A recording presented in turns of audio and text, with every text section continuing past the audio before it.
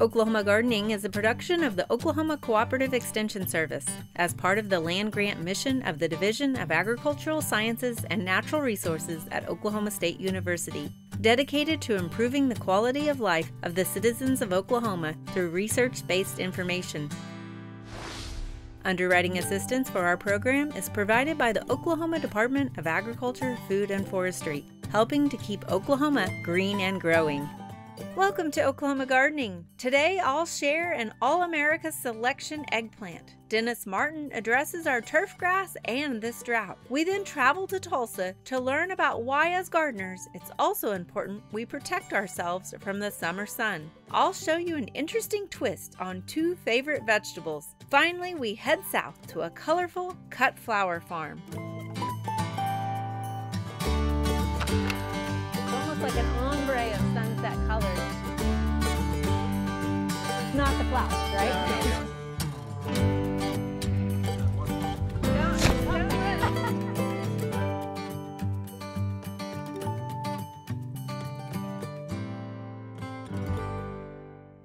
If you haven't tried planting eggplant in the garden, it's a fun plant to plant, so I'd highly suggest it. It is in the family with tomatoes and peppers, so you want to make sure to rotate it and put it in a different location than where maybe you've had those previously planted.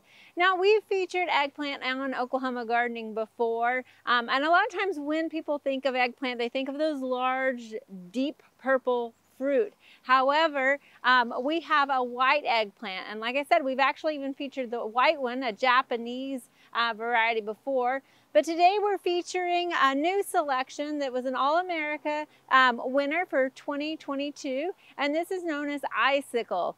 Now, eggplant originally got its name because of the white fruit that looks like eggs hanging on a plant. But this Icicle variety is going to be a little bit longer and more cylindrical than some of the smaller, rounder white eggplants that you might have grown previously. Now, this particular variety does not sacrifice the taste or the texture, so you're still going to get that same great taste and texture, but it also is not have as many spines on it. So when you're harvesting, it's not going to be as painful to get in there and get those fruit. Now, Icicle will get tall. It'll get about 48 inches tall, and so you might want to provide it with a little bit of support, because as it gets more of those fruits on there, it's going to get a heavier. And of course, we know in Oklahoma we have some really strong winds. Now, the height on this is a little deceiving because of our raised bed here, but actually our soil sunk down, and so it's growing a little bit further, probably about a foot down than what it appears as the top of this bed. But actually that kind of just supports it along the sides of the bed there. So we've got a rather tall plant here, and you can see we've got several different fruits that are growing in here. We've got two plants. We've got another one back here that has several long ones that are starting to develop as well. They have these nice purple flowers that kind of look like what you might find in the Solanaceae family. These are purple. That kind of remind you of maybe the nettle that you see out in the wild. But again, this one is the edible eggplant. So when you harvest this, you want to make sure that you are using pruners and not actually just twisting the fruit off.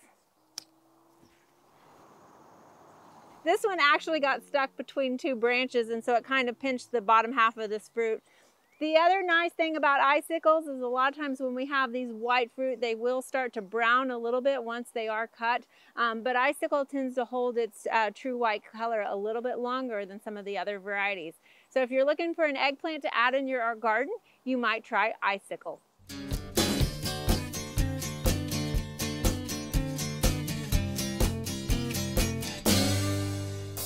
We're deep into another drought in Oklahoma. High temperatures and about 41 days of time period with very little to no rain throughout much of the state.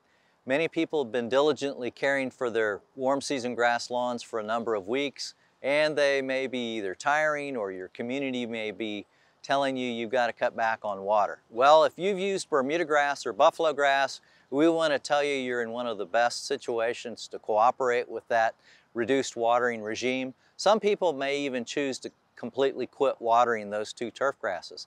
And we want to bring some comfort to the situation, because if you've picked Bermuda grass or buffalo grass, you've picked the two warm season perennial grass species that have some of the best heat tolerance and drought tolerance in existence.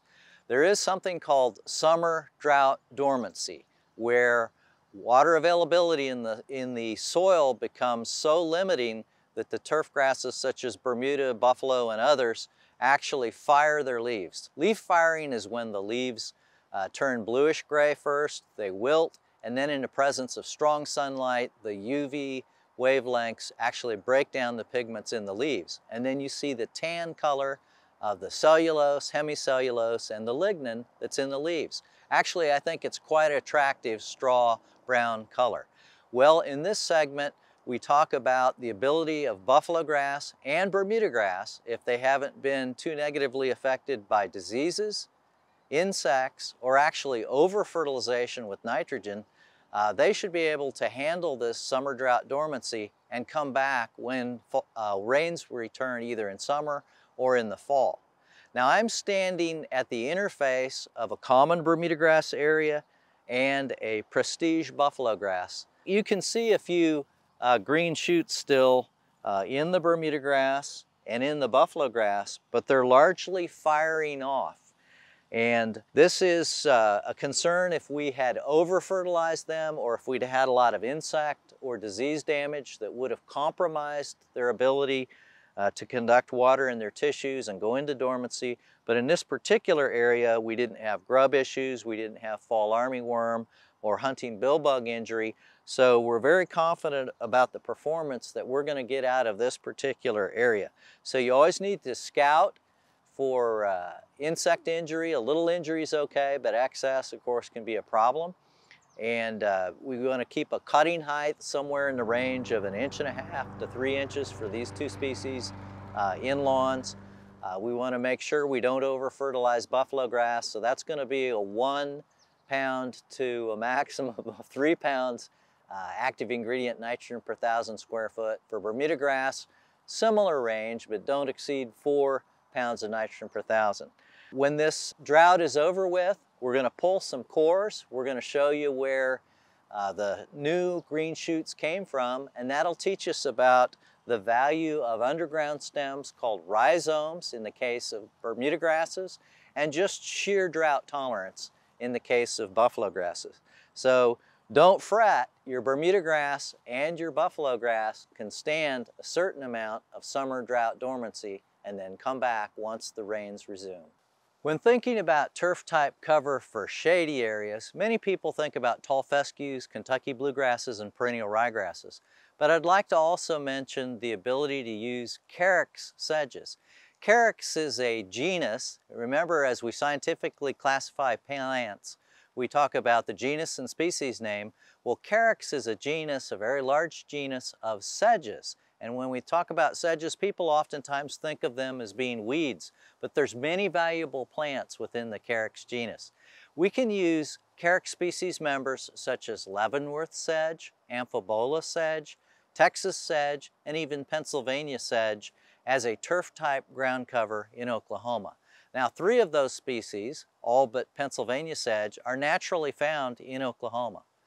And even the Pennsylvania sedge, which is found in the eastern U.S., is commercialized, and you can buy plug flat trays of it and plant it as plugs.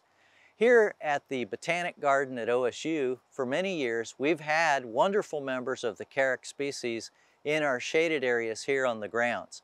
In fact, other turf professors and myself over the years have actually killed some of these sedges out, and we've tried to install tall fescue. Well, the fescue died either during disease-prone periods of heavy rainfall or drought-type conditions like we're seeing now in Oklahoma, and the sedges came back from seed that was already present in the soil. So it's hard to beat something that wants to live and come back and form a nice, dense turf cover. The OSU team is actually working to develop improved turf-type Carex sedges, both available from plugs and seed in the future, but in the meantime, commercial industry already has plug flat trays of these species available to you. In fact, if you've ever visited the Lady Bird Johnson Wildflower Center, you've seen an area of Texas sedge that's been talked about in a dry shade there. Well, we have a mix of the Carex sedge species here, and I'd like to point them out to you at this time. So actually we have cart traffic for horticulturalists serving the various parts of the botanic garden. And so in the fore area here, we actually have cart traffic on these Carex sedges that are here. To my left is a non-trafficked area. And this area is mowed anywhere from once a week to once every 2 weeks, depending on how tall the sedges get. But also it's kept in about a 1.5 to 3 inch cutting height range. Now sedges, the Carex sedges have short rhizomes, so they're not going to produce a really long rhizome like bermudagrass, and they don't form an above ground stem called a stolon. They form the below ground stem called a rhizome. They spread horizontally through a little bit of throwing of seed, but also largely through the rhizomes turning up, and they'll form a clump that you see here. And these clumps are not unlike the clumps that you see with tall fescues. Now, the sedges are slow growing, but they are heat tolerant, drought tolerant, and very cold tolerant. And they're found throughout the U.S. They do need watering and fertilization during establishment, but you can withdraw those resources as you get them to maturity. So don't just think of tall fescues, bluegrasses, and ryegrasses for shade. Think about a Carex sedge and its ability to tolerate incredible heat and drought at maturity.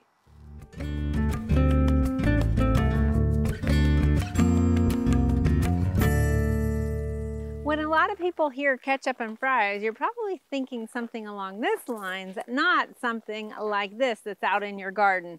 Well, every spring when we're going through those catalogs too, sometimes we find some of those novelty plants that we just can't help but try as well, including this tomato that's called ketchup and fries.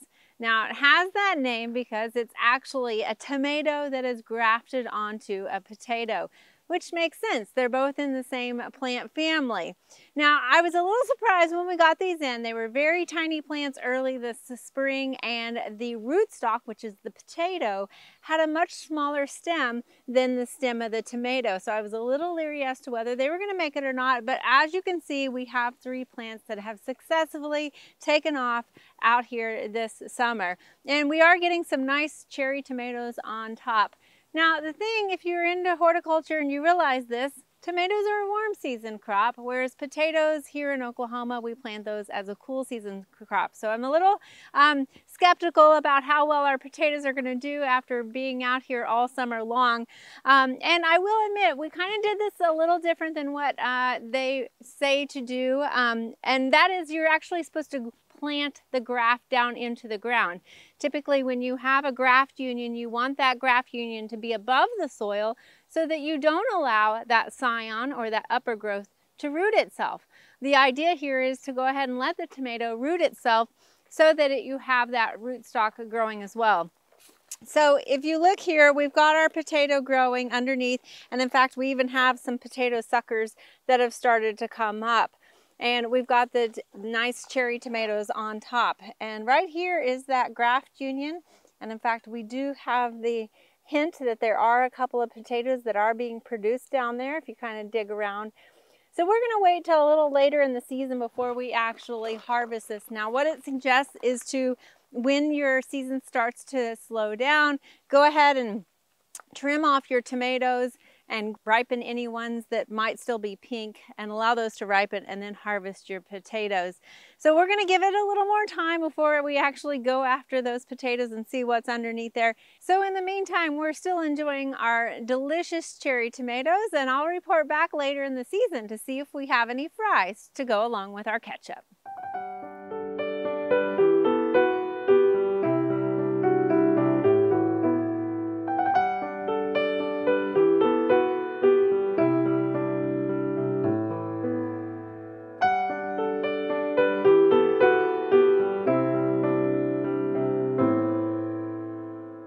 As you can tell today, we are not in a garden. We are actually over here at the Tandy Medical Building, and joining me is Dr. Chronister. Dr. Chronister, thank you so much for having us here. Absolutely. So people are probably wondering, what is a gardening show doing here in a medical facility? But I wanted to talk to you specifically about gardeners and the sun exposure that they might get. Oh, yes. It's extreme this year. It is extreme, and the heat's extreme as well as the humidity. Absolutely. So, and those can affect our body differently. Like we could have some lower temperatures, but that humidity can really impact us. Tell us a little bit about that. Absolutely. So I think a lot of us know what it feels like to be in the heat, right? And that our bodies need a lot of water. We can talk about hydration here in a minute, but whenever we're in the heat, we lose a lot more water quickly, right? Okay. However, when we're in the humidity, it creates that kind of stickiness, you know, as opposed to just the sweat drying off of you, which is exactly what you need to cool off. Right. It feels like you got a rag over your face. Yes, exactly. Yeah. And when we think about like sports clothing, we always see stuff that's like water wicking. Well, because we don't want that water to stay on us, because the longer that water stays on us and the stickier we are, actually that water heats up and it's harder to overcome. Okay. So our body actually has to work a lot harder to cool us down in that sticky, humid temperatures. Okay. So while it might be great for plants, it's not so good on gardeners. It is not so great on gardeners. No. So let's talk, we hear a lot about heat stress and heat stroke. Kind of go through some of those symptoms that we might see and what we need to do. So both are actually very common. And I think a lot of times people have had heat stroke and they didn't even recognize what it was or what was happening to them. So when we're talking about that heat exhaustion, that's a feeling of just kind of fatigue. Okay. And I always describe it as you feel like you're moving through mud a little bit. And you think, oh, I just must be tired. You might start having some muscle cramps. You might have a little bit of a headache. Or you might get kind of lightheaded when you've been down in the plants and then you stand back up and go, ooh, getting a little lightheaded. That's when you're getting that heat exhaustion. Okay. Now, when we've moved into heat stroke, it is that throbbing headache, often nausea, vomiting. Our heart rate is going very, very quickly, and temperature is quite high. So we're talking temperatures about 103 because our bodies can't control it. So it's very important that that person gets cooled down. If at any point someone loses consciousness during that, you need to get them to a hospital. Okay. If you know that you're going to be outside and you know you plan to be out in your garden today, then how about we start planning for that in advance? Okay. So starting 2 hours in advance, but up to 30 minutes in advance, how about we start drinking some water? I would love for someone to get in about 4 cups of water before they even go outside. Okay. About every 15 to 20 minutes that they're outside, make sure you're getting another cup of water in. All right. Now, if you are in the sun and you are actively sweating for more than an hour, but definitely by the hour and a half point, you're starting to not only lose water, but you're losing some of those electrolytes. So that's when it's important to bring in some of those replacement drinks. You know, we think Gatorade, Powerade, but there's a lot of ones on the market now. Wearing good sunscreen is important. Okay. I recommend at least an SPF 30 to make sure that you're getting enough sun protection. Anything lower than that, you might not be getting the anti-cancer benefits. Okay. And are there any areas that, you know, we should really be more cautious of, that it might be exposed, that we might overlook sometimes? Absolutely. So when we're thinking about that sun exposure, we're thinking things that are hit most with the sun. So tops of your shoulders, right? Tops of your shoulders. Yeah. Scalp if you don't have hair, tops of eyebrows, but really your eyes are pretty well protected. So then we're talking about our cheeks, here, our nose, because there's nothing covering that. Exactly. So we're talking really our foreheads, our noses, our cheeks, our tops of our ears, and our chest as well. That is getting that direct sun that we really need to make sure that we are covering with a wide brim hat and some sunscreen. All right. Well, I think that really covers a lot of it. And of course, if there's any concern, somebody should go see a dermatologist, of course. Absolutely. And some primary care doctors are able to easily evaluate lesions and treat in the office as well, but it's whoever can best treat it for you. Right. All right. Thank you so much, Dr. Chronister. Absolutely. Appreciate it.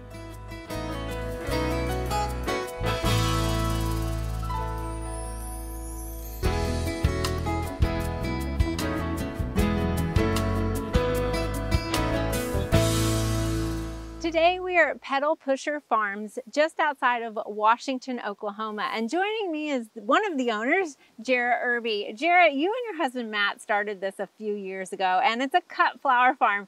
Why cut flowers?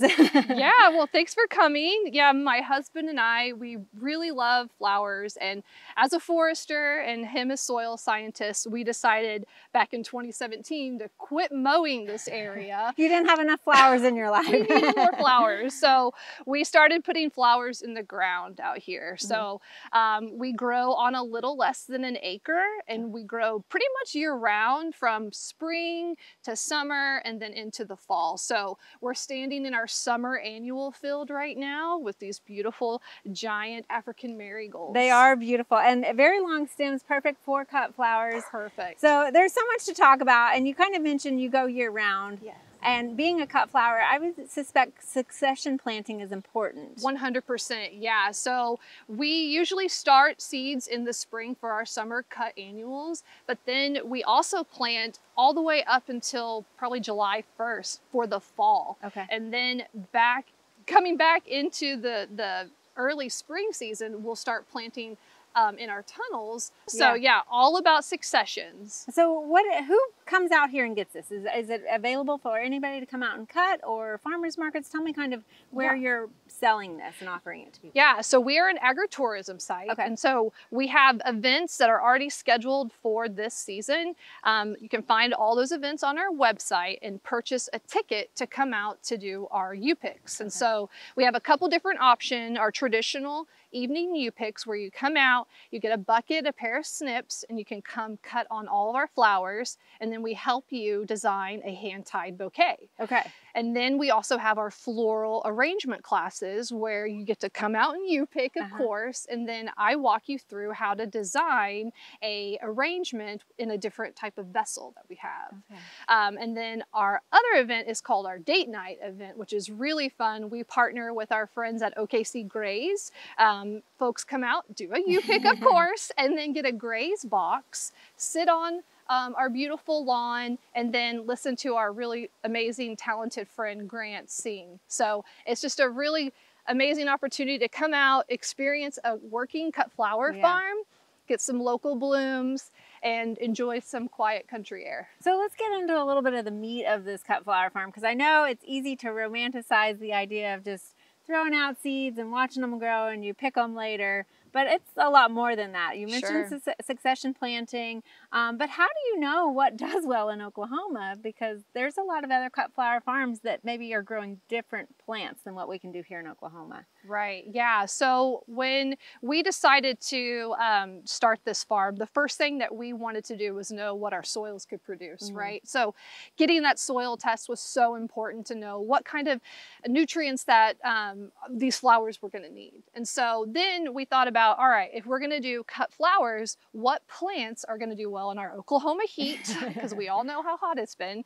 and then what plants are we going to use that will give us the most bang for our buck? So we like branching plants, things that you can cut and then it'll shoot out 2 new stems for multiple blooms throughout the season. So actually when your visitors come and cut, they're actually doing you a service in a sense, of creating more flower buds. Right. So we've got some traditional zinnias, marigolds. Let's talk about some of the others that you have. Status, like I wouldn't have thought of status growing in Oklahoma. Oh yeah, we grow status, multiple colors of status, and we love status, especially because we can cut it, and then if we don't use it in an arrangement or we don't sell it on a wholesale order, we can save it and we can dry it and use it for a dried bouquet, or even during our winter months we do reef classes.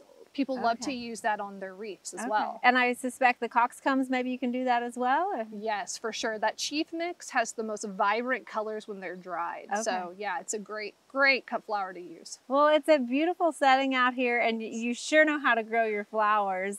What would you say to somebody who, you know, has thought about maybe dabbling in this a little bit? Do you have any advice for somebody? Yeah, I would say you have to invest in your education. I mean, like you mentioned, it is just a beautiful place, but there's a lot of work behind it. You know, we're members of the Association of Specialty Cut Flower Growers. They are a great resource to use whenever you have questions. They provide a lot of webinars on how to grow cut flowers. And then there's tons of books out there that you can really dive into to learn proper post-harvesting techniques. A lot, especially the zinnias too, they have to be harvested at a certain time. And so you have to know all those things. And these resources will show you and teach you how to do that. Okay, all right. And I would imagine pest control might be a thing that you have to deal with too, right? Sure, yeah. You've got some chickens running around. I think they're taking some of those insects away. But... We do. We love our chickens, especially for those grasshoppers this time of year, and they love them too. But we try try to also use very little chemical. If we do use chemical, it's mostly an organic, biological that we're spraying, because we want these flowers to be as beautiful as they are. Well, Jerí, it looks like your plants are doing quite well, and you've got a good crop coming this fall as well. Thank you so much for sharing this with us. Thanks for coming out. Thanks.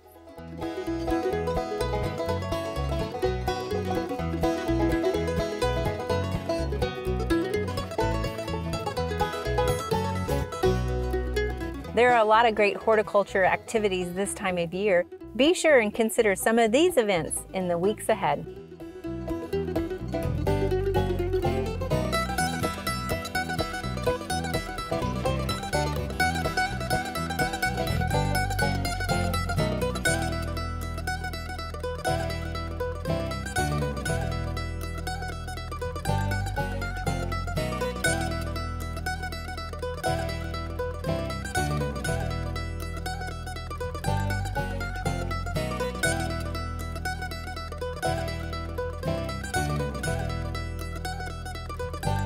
For the next 2 weeks, OETA will be doing fundraising, but join us right back here on August 27th with another great show as we kick off our regional tour. To ride a bull for 8 seconds. Oh, look at that. Good job. One more, hang on. On your shoulders. Lily, I hope you were filming that. To find out more information about show topics as well as recipes, videos, articles, fact sheets, and other resources, including a directory of local extension offices, be sure to visit our website at oklahomagardening.okstate.edu. Join in on Facebook, Twitter, and Instagram. You can find this entire show and other recent shows as well as individual segments on our Oklahoma Gardening YouTube channel. Tune in to our OK Gardening Classics YouTube channel to watch segments from previous hosts. Oklahoma Gardening is produced by the Oklahoma Cooperative Extension Service as part of the Division of Agricultural Sciences and Natural Resources at Oklahoma State University. The Botanic Garden at OSU is home to our studio gardens, and we encourage you to come visit this beautiful Stillwater gem. We would like to thank our generous underwriter, the Oklahoma Department of Agriculture, Food, and Forestry.